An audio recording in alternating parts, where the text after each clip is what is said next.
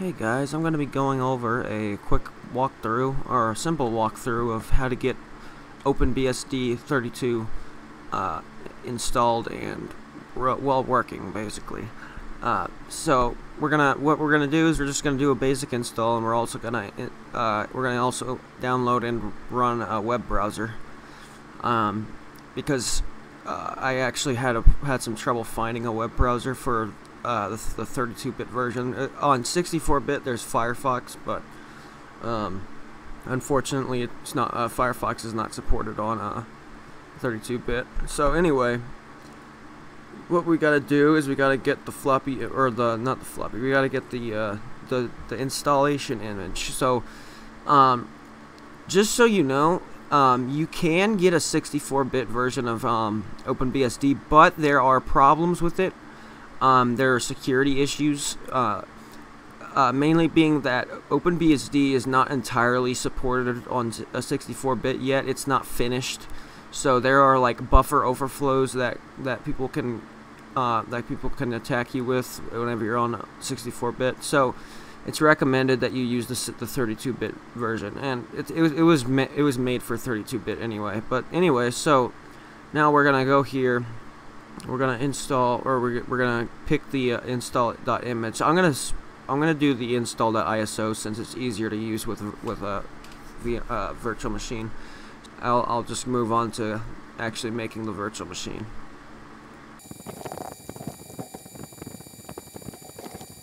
Okay, so here we got our we have our window, and we are booting into it. So, well, we're booting into the installer. So it's actually pretty simple to install this, but for the beginner it might be kind of confusing a little bit. But for once you've installed it once, you'll probably never have an issue installing it again. But anyway, so as we can see now, it has 4 options: install, upgrade, auto install, or shell. We're going to do install. But oh yeah, also keep in mind that whenever you're burning it to a USB, if you're going to burn it to a USB, then you're going to want to use this command specifically, because you're going to need this BS equals 1 megabyte. So I don't know why specifically why this needs to be the way you do it, but it's important that you do it, or else sometimes it won't be able to find the sets correctly. It won't be able to correctly install the sets off the USB for some reason. But anyway, we're gonna do install, and we're just gonna hit enter. And okay, welcome to the install. So let me actually, before I jump into this, let me try and make the window. Let me try and make this bigger for you guys so that you can see it better. I probably should have done this before I started the video, but anyway, okay, I'm gonna put this here, and now I'm gonna minimize this out. So now we're gonna choose the keyboard layout. For now, we're just gonna do default. We don't have to mess around with that. And then system host name, we're gonna do like PC or something, and then it already has the network interfaces. If you were to do this on a laptop, it would be a more complicated process, but I could do another video about that if you guys want. Basically, you have to download the firmware for your Wi-Fi adapter, and which is pretty annoying because you have to scour the internet for it, since they're not allowed to distribute it since it's proprietary. But anyway, network interface to configure. We're just gonna choose the default one, IP4, and we're gonna do auto configure, and then it's gonna ask for IP version 6 if we want that. And let's do auto configure. Why not? Let's have IP version 6. Available network interfaces. Done. Alright, done. Password for root account. So you gotta make sure that this is a long and and make sure that this is a really good password.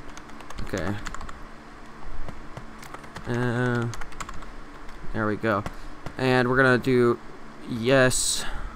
Do you expect to run the X Windows system? Yes. You're gonna want to do yes here, but after this, whenever it says, do you want the X Window system to be started, do no, because it's a lot more it's a lot more how do you say, it's a lot more customizable if you just if you don't have it automatically boot into something, or like boot directly into a window manager. You would want, you would most likely want to try out your own window managers and stuff. But if you're only planning to use one window managers, then you can just put this as a yes. But we're just gonna have no. We're gonna do a user. Just do it in, and just put your full name or whatever you want to put there. It doesn't really matter. And then we're gonna put the password. Password again. Let's just ignore this. I mean, if you really wanted some really extra security, you could mess around with this, but we're just gonna do no for now. There's our time zone. Here's our disk. This, if you want, you can encrypt your entire disk with a passphrase. It'll encrypt all the files and stuff, and this is good for, like, if you're really paranoid that, like, that the cops are gonna seize your devices or something.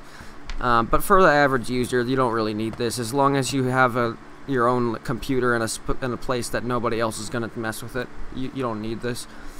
But anyway, we're gonna do whole disk and auto layout, and now it's gonna do all this stuff, and then after this we're gonna install the sets. So yeah, we're just gonna choose the default.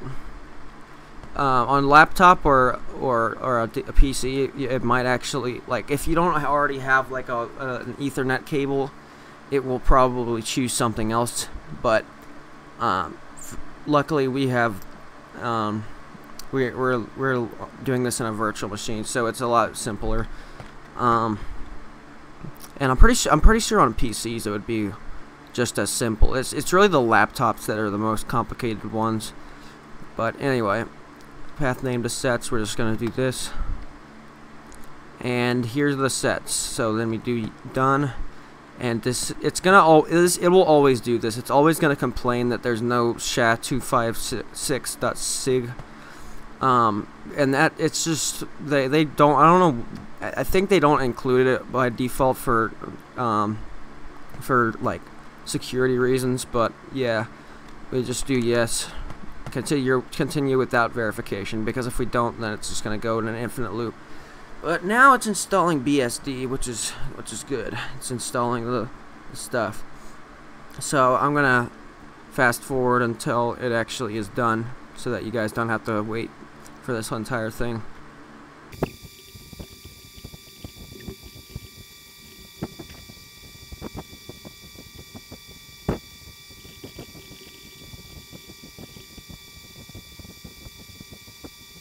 Alright, we've sorry, I don't know how to speak. We've finished installing, so now we can just do done.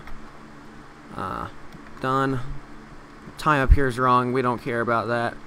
And it's saving all the stuff and making the device nodes and all kinds of technical shit that I don't really understand, but here we are, waiting for this to happen. So come on. Alright, it's doing firmware update. So if you don't have internet whenever you're installing this, whenever you're installing OpenBSD, you'll have to actually manually type fw_update in your command line, so that you can update once you get internet access again. Whenever you get internet access, you'll want to do firmware updates so that you can update all your firmware. Because yeah, you need that in order for most of your hardware to work. But now it's almost done. We're almost done. We've completed the longest part of the installation. which is installing the sets. But come on, you can do it. Relinking to create kernel, you can do it. You can do it. You can make the kernel. I know you can do it. You can do it. I wonder, you know, I really like how like OpenBSD and all the BSDs are real. They're really customizable. You can get any desktop environment that you want on them. They're pretty nice.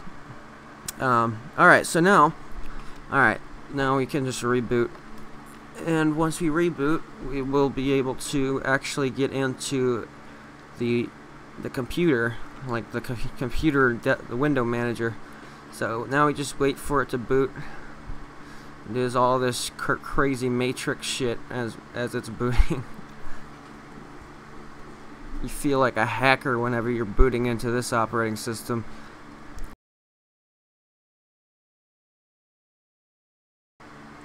Alright, here we go. So now we can log into our account. And now we're actually in the operating system. So we can do commands and stuff. We can do mail. We can check our... oh shit, wait, I did that wrong. Uh-oh, what did I do? Okay, do mail. And we can check our mail. So as we can see, we got some emails. Oh yeah, one of the really cool things about this operating system is that it actually has a built-in SMP mail server. So you can do emails. You can do local emails that are not like connected to any website or any big corporation at all. You can host your own email server. So if you're really paranoid, you can do that.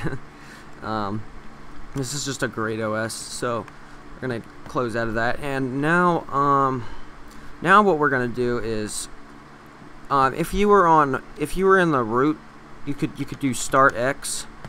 If you were like expecting to only just be running the computer as the root user, you would do start X, and then that would start the window manager. But what we're gonna do is we're gonna do xenodim, and that's how we get into the interface to log into the window manager. So, all right, let's go and do SU for super user, and we're gonna do the root password.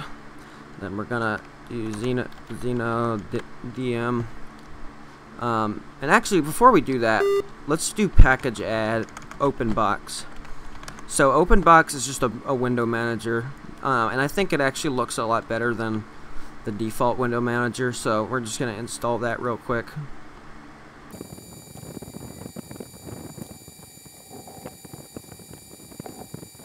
Alright, there we go. We got OpenBox installed. So now we can do xenodm, and we can oh, I typed that wrong. We can log into the actual the desktop, the window environment, or the window manager. My bad. So, all right, let me actually let me reorient the screen so that you can see. Now it's back. So now we can actually go in and log into OpenBSD. Well, we already logged in, but this is just the logging in. This is where we log into the window environment, or the window manager. My bad. So we put in our password. There we go. So now we have our window and all that stuff. But since we installed OpenBox, we can go here. We can right click or left click on the desktop. Go to restart, and then click Start OpenBox. And now we have the OpenBox window manager, which is pretty nice. It's a really nice window environment. You can change the desktop. You have 4 desktops, and you can like put stuff on them. But anyway, now we're gonna get Chromium, because unfortunately Firefox isn't supported on OpenBSD 32, but Chromium is, weirdly enough. But okay, so I'm gonna do SU Oh wait, that's not the right password, my bad. There we go. So now we do package add Chromium, and it's gonna install Chromium, hopefully. There we go.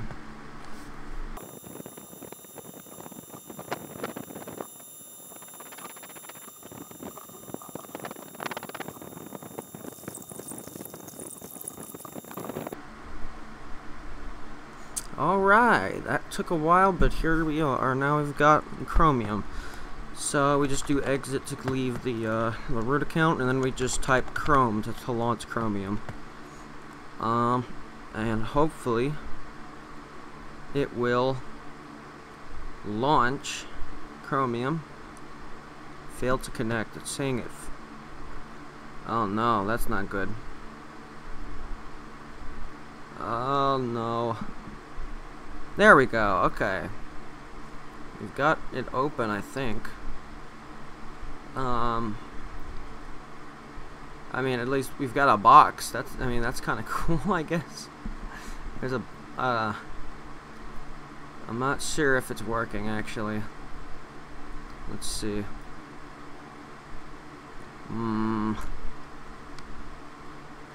think what happened was it glitched and it was stuck on one of the packages, and I closed it. I closed the installer.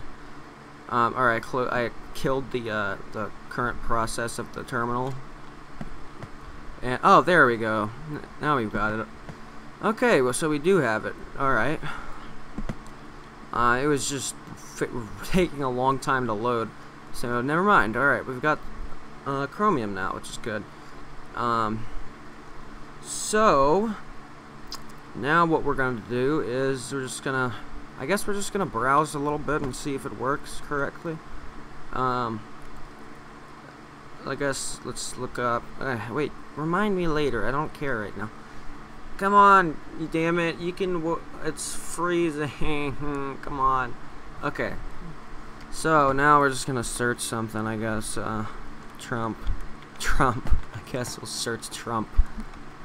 Or Perceived meteor shower. I didn't type that, but okay, Chromium. I guess I'll search that. Come on, damn it. Okay, so here we go. Meteor shower. Very cool, very pretty.